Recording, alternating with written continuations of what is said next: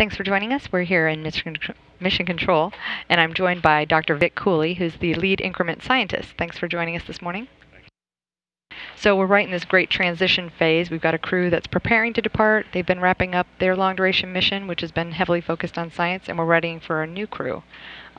We know that you have a team, you're part of a team that works on strategically planning all of this science.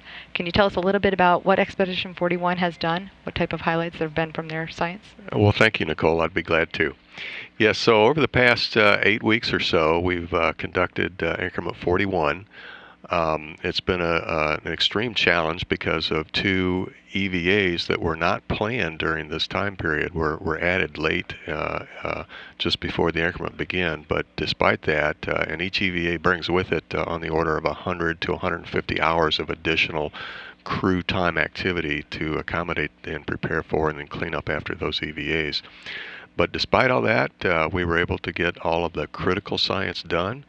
And perhaps the key accomplishment in the science activity, certainly a new one for the space station, is the enhanced rodent research facility. Now, we've flown rodents on the shuttle system over 20 times over a 30-year period of the shuttle life.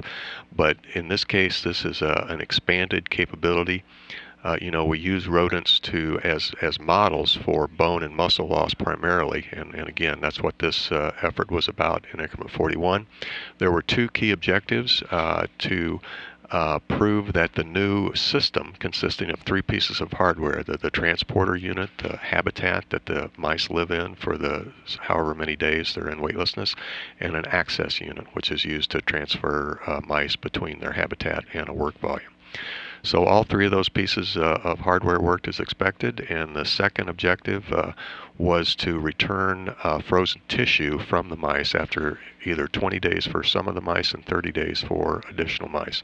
That tissue has been returned from the 20-day mice on the SpaceX that landed in late October, I should say splashed down off the coast of California on the SpaceX 4 mission.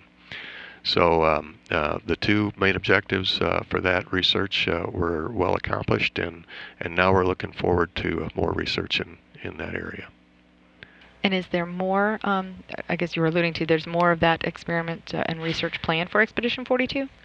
Not for Expedition 42, but in Expedition 43 will be a SpaceX 6 mission, 2 SpaceX vehicles from now, and it will extend the challenge to the hardware system. We've proven that the hardware system can support mice and keep them healthy for 30 days, and now we're going to extend that to 60 days.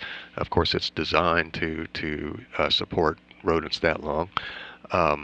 So there's a big future for rodent research. In the 2011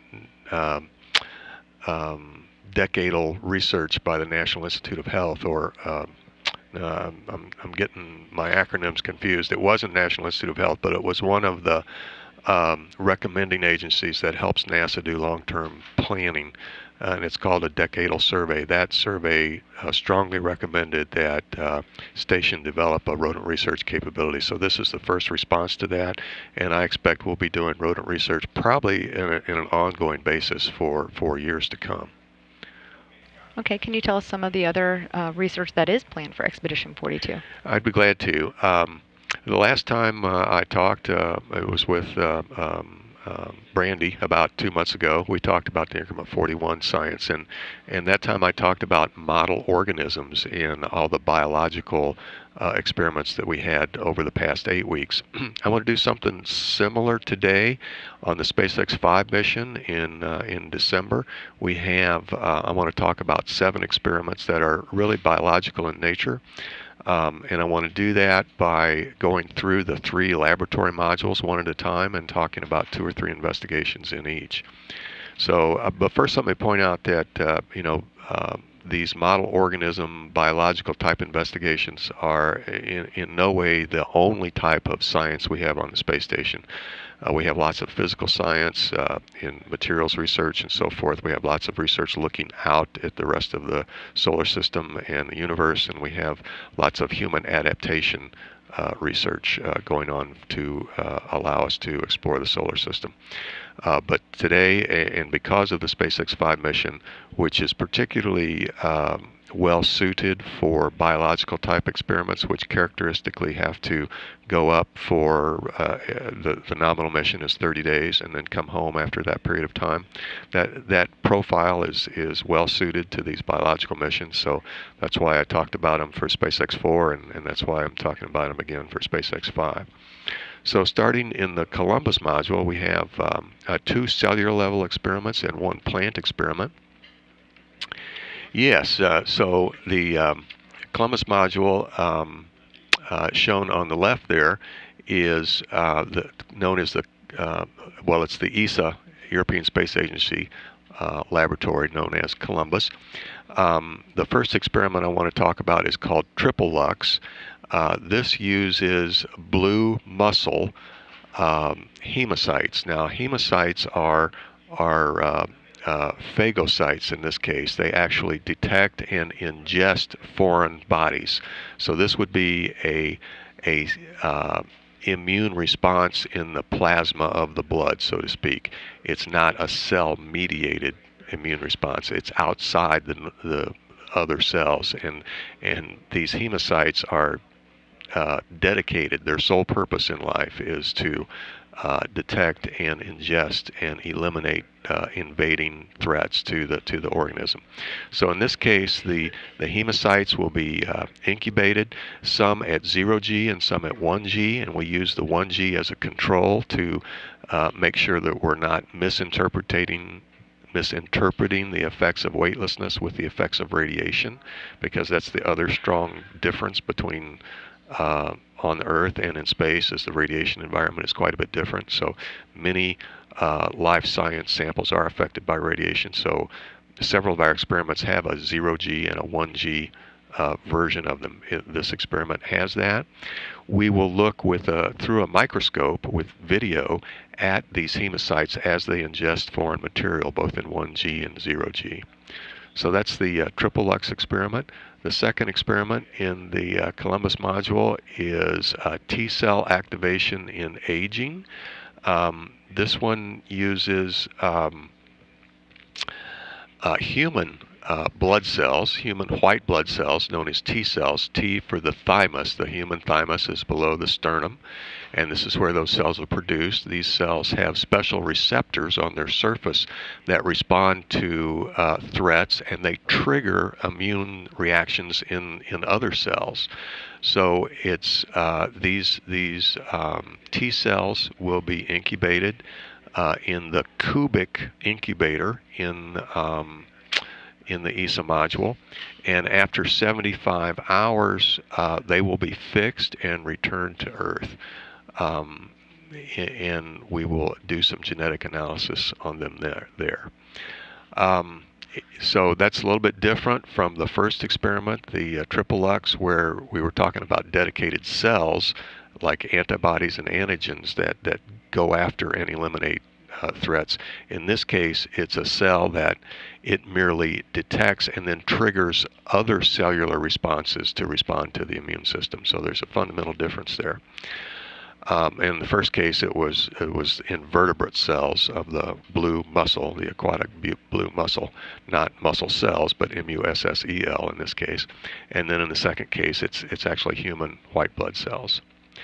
So the third experiment I want to talk about is a plant experiment, and you did speak about the seedling growth experiment that's going on this week. Another plant experiment in the ESA module is Apex 3. This is Advanced Plant Experiment, and this experiment looks at plant cells. In particular, we're growing Arabidopsis seeds, which happen to be the same seeds in the current experiment, but this approach is fundamentally different in that the plant cell walls have structural elements known as microfilaments and tubin or actin, which are plant cell walls. Basically, all plant cells aid in the structure of holding the plant up against gravity, unlike human cells, or unlike animal cells. So in plant cells, we are again using biomolecular genetics at the very smallest level that we're at today in our forefront of science, and studying how mechanisms signal each other throughout the organism. So we're looking at signaling pathways for how the plants change and respond differently in 0G versus 1G, because now they don't have to hold up their structure. They don't need as much of these actin filaments in the cell walls, and they grow differently. So we're looking at that. That experiment actually returns plant tissue fixed with paraformaldehyde, which allows the cell structure to remain intact, but we also fix other samples with a fixative called RNA later, and those are frozen, unlike the paraformaldehyde samples, which can only be refrigerated, so the freezing won't burst the cell walls. For the genetic RNA later fixative, those cells are frozen, and then we can do molecular analysis on the frozen samples. But a third result from this plant experiment is that towards the end of the experiment, after several days of growth, the plant tissue will be taken into the US lab, where we have a fluorescent microscope, and many of the proteins, some of the proteins that are key in signaling the actin, how strong to grow, have been tagged with a green fluorescent protein, a so-called reporter gene, that allows an observer through on the space station through this fluorescent microscope, and it's actually a camera that's looking through the microscope, so the scientists on the ground can see the camera and record the video. And the green fluorescent protein is a technique developed in the 90s and well matured today, and it's widely used, so much so that we actually have 3 fluorescent microscopes on the space station. This one happens to be in the fluids rack in the US lab. So we have 3 ways of looking at the results: the refrigerated return, the frozen return, and the video return of the green fluorescent protein, which tags the structural elements. Yeah, you can see the US lab is shown circled there in the center. So 2 other experiments we have in the US lab as we're proceeding through the 3 labs now. The second experiment in the US lab is known as Micro 5. This uses the model organism C. elegans, which is a roundworm. It's also known as the nematode. And this experiment looks at the combined effect of reduced immunity. We know that in humans and in all organisms, there is actually reduced immune response in microgravity. And we also know that for some pathogens and bacteria like Salmonella, there's increased virulence. So the combination of these 2 effects is both detrimental to the host, and we're looking at the interactions of increased virulence and decreased immunity in the case of these nematode cells. And I'm trying to remember, these are actual full organisms of the nematode, I'm pretty sure, in response to the Salmonella. So in this experiment, we'll again return both refrigerated and frozen samples and do cellular and molecular analysis on those. Well, this sounds like a lot of fascinating science to come. I'm sorry, we're going to have to wrap it here, but okay.